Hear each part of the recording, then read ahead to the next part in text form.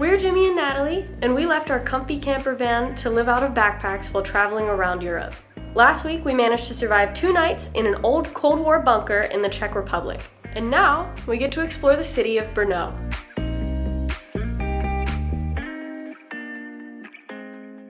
When I was getting my hair cut a few weeks ago, before we even left on this trip, I mentioned to my hairdresser that we were thinking about going to the Czech Republic. And she said, oh yeah, Prague. And I realized, I think a lot of people, us included, when they hear the Czech Republic, they pretty much just think there's only one thing to go see there, and that's Prague.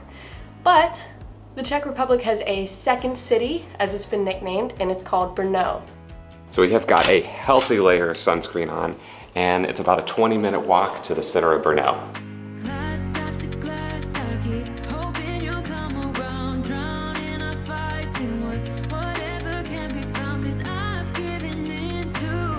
So it's about 30 minutes till 11, and the first place we wanted to come is this astronomical clock. Something special happens at 11 a.m. every day, and that is there's this crystal orb that drops from the top and is randomly spat out in one of these slots. And so usually a crowd forms and we all see who can get the 1 orb per day. So as far as I can tell, there's 4 slots and we're standing right next to one of them. So I think we've got a 25% chance of grabbing it so far.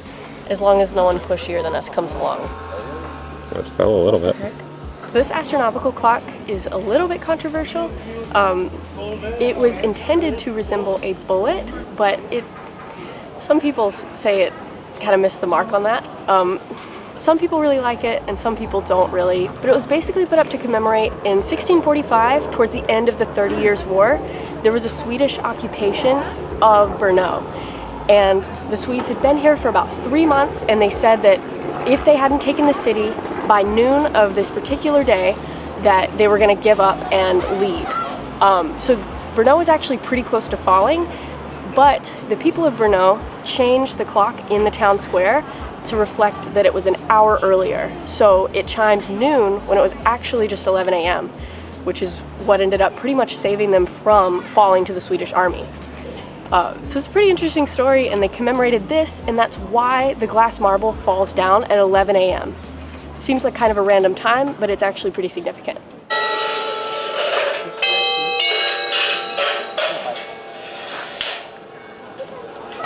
So as far as we can tell, you can hear the glass orb falling every 15 minutes. So we've heard it twice so far.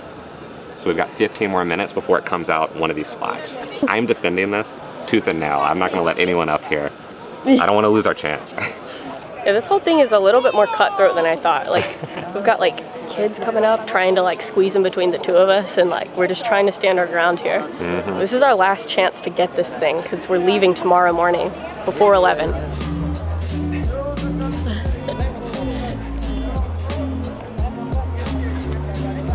So my new strategy is I've wedged my arm deep into the machine so that no one can cut in.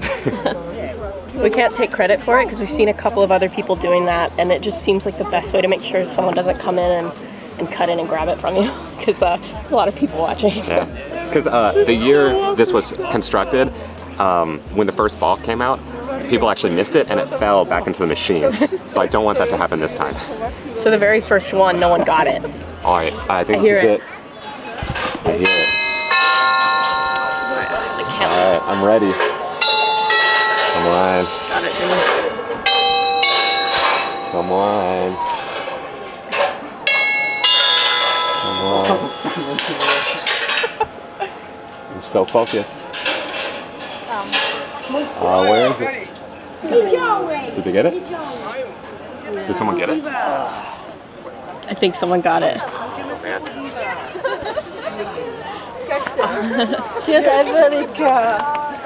I think he got it. Já ti říkám, že pán to moc dobře věděl. Yeah, see it right there. Yeah, oh really? Oh yeah, it's in his hand. That's honestly a little disappointing. I know. We waited for an hour for that. That's okay. It was fun though. It's fun, like just having the anticipation, feeling it roll down, just being part of it. It would have been cool to have the trophy, but you know what? That kind of goes against the minimalist mindset with backpacking anyway, so maybe it's for the best. I know you're not supposed to carry rocks with you when you backpack, but I would have carried this rock. Final thing to note before we leave is that this is an astronomical clock and it's supposed to tell the time up at the top, but it's really, really hard to see, so we heard about a tip of how to read the clock. So to tell the time, what you need to do is stand in the middle of the square, and at the top of the clock you can see there's like a section where it should show some numbers, but it's really difficult to see. So what you want to do is stand about right here, face the clock, and then you turn about 90 degrees and you go look at that clock over there, and that'll tell you the real time. Even though we're in the middle of the center city, there's something here that's a little unique that we really want to go check out. It's a butterfly house.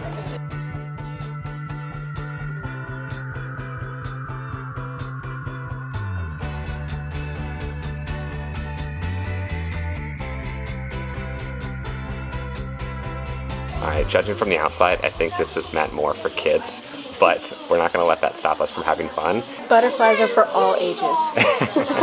Some of them look like really creepy. Which one? I've heard of this kind before. I've just never seen one in real life, but I think they're built so that like when they open up the wings, it looks like they have eyes, like owl eyes, to try and scare off predators. I'm like really kind of nervous. I'm scared if one lands on me that I'm gonna instinctively swat at it, and I really, really don't want to do that. You better not do that. They're gonna kick us out. I know.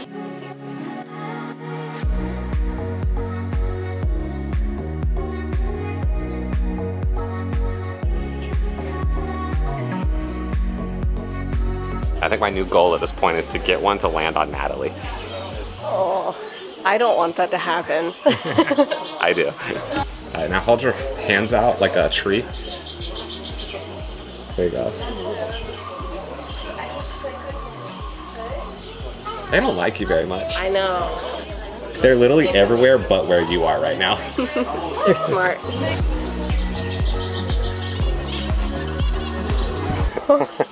What's wrong? That one's really, really huge. Oh my god. That might be sick. I don't like that. This is my hand for comparison. I'm not gonna touch it. You're gonna get him to fly off. I've heard that butterflies have tongues that are like a straw, so they like unravel them and then they suck things through the middle of their tongue. That's what they're gonna do to you when they land on your head.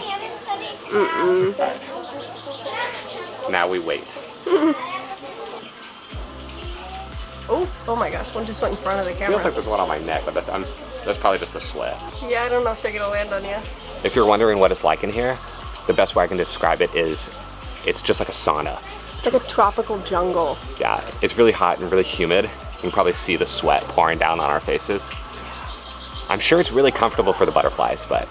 Yeah, they probably love it here. They're all really active. Well, there's enough of them active to where it looks like they're all really active. Yeah.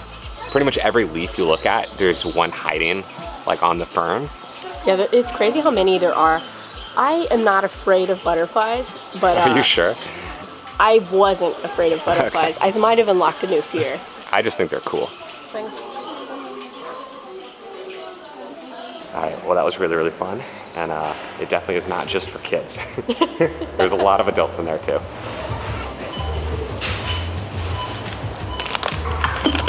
All right, so for lunch today, we went to Lidl's, which has quickly become like our #1 staple for food because it's really cheap. We got 3 of these wraps, and then we'll usually get like a cold drink to go with it since it's pretty hot here. But all in all, this cost about 168 Czech crowns. That's cold. Yeah, and it's all cold.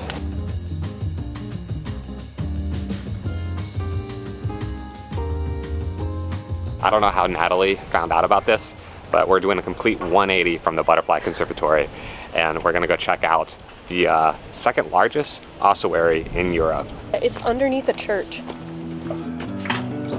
This is heavy.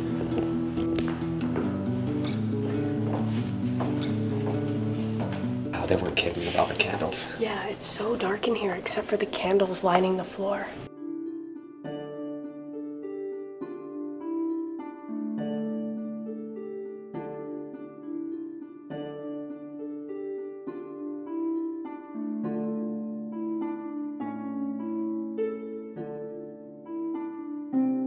These remains are from the 1700s. They were rediscovered in 2001. They disinfected and rearranged everything, decided to turn it into an exhibition, so they had to remove all the human remains. They buried some of them in a cemetery, and they returned about 10 or 15% of what they originally found back in here as part of the exhibition. So most of this has been changed, and it's not in the original form that it was found in, but I think they had to disinfect it to make everything like safe to go and explore. So this definitely looks like the main room. Oh my gosh. I keep like seeing things out of the corner of my eye and assuming that it's brick, and it's not brick. So an ossuary is defined as anything such as a box, chest, room, or building that holds skeletal remains. Os means bone in Latin, so it makes sense.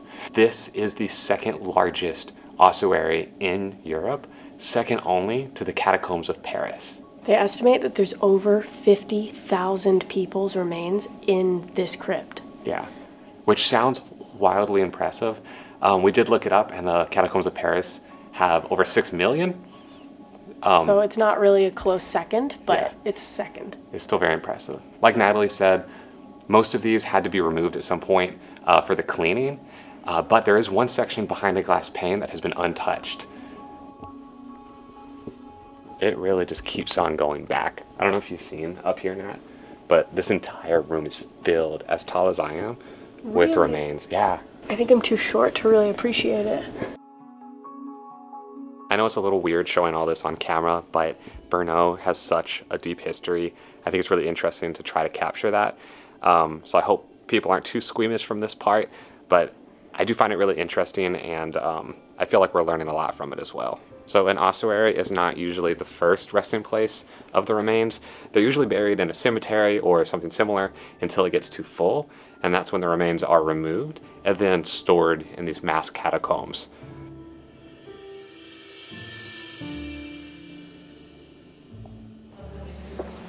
All right, what made you more uncomfortable, that or the butterflies? Probably the butterflies. Shocking.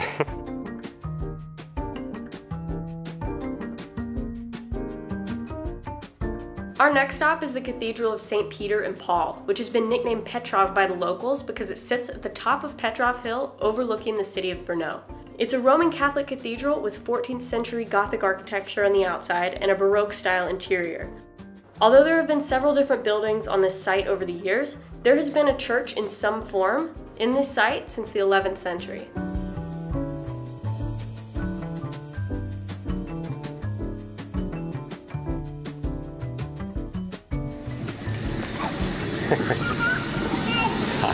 That was really nice. I could pull up a chair right there.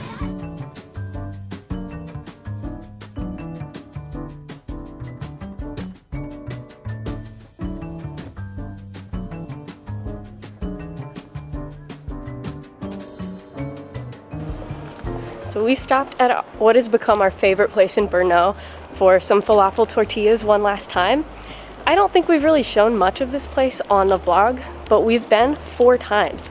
And this time, the nice lady who works at the counter recognized us and said, falafel tortillas? And we just said yes. So she knows our order now.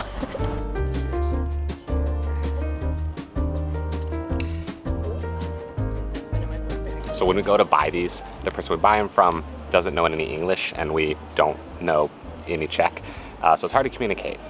But we figured out how to ask for everything, which is great, but I'm not a big fan of the red cabbage. It's a lot easier and more fun to travel if you're not a picky eater. So it's really nice you go to these places and you just say everything and you just point at all of it and they kind of know what you mean. Yeah, hand gestures go a long way here. Very deal.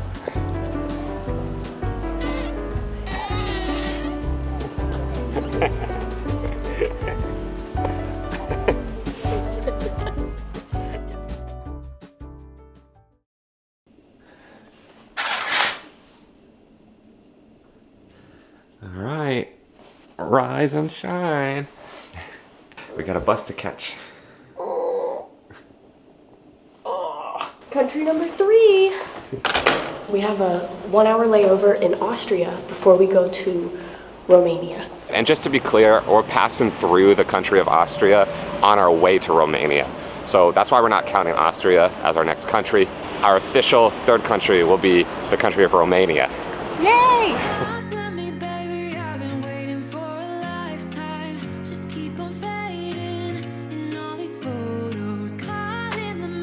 So this is by far the longest travel day that we've had yet. We just rode and got off of a 1.5 hour bus from Brno to Vienna, Austria, which is where we are now. We've only got a 30-minute layover until we need to catch our big 9-hour bus that's going to take us all the way to Timisoara, Romania. Yeah, so we made good use of it. And we picked up 5 different sandwiches from a nearby cafe. So we should be set for lunch and dinner on this next bus.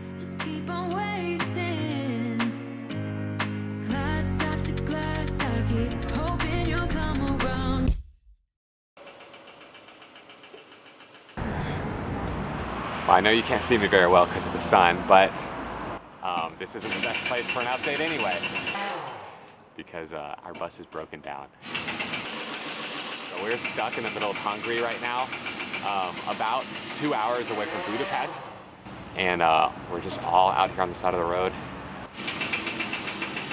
and it's like 100 degrees, so I'll keep you updated. Well, we're still broken down, but Natalie's found something to entertain herself with. I found us a new way to get to Romania. Hopefully.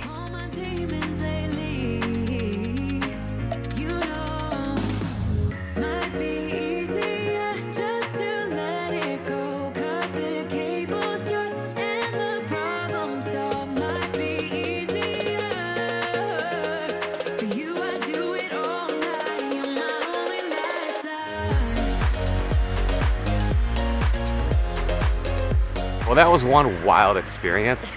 It's midnight.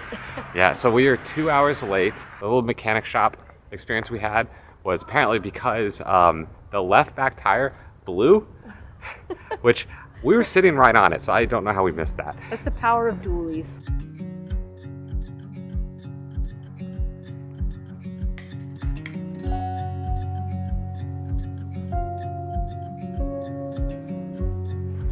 This is such a nice apartment, and I haven't even told you the best part. I guess this might be lost on you if you're just watching this at home, but this place has air conditioning, which is a big deal for me and Jimmy right now. I'm so happy. I know. And this place is like less than $50 US per night. It's right in the middle of the square, and it's like probably the nicest place we've stayed so far.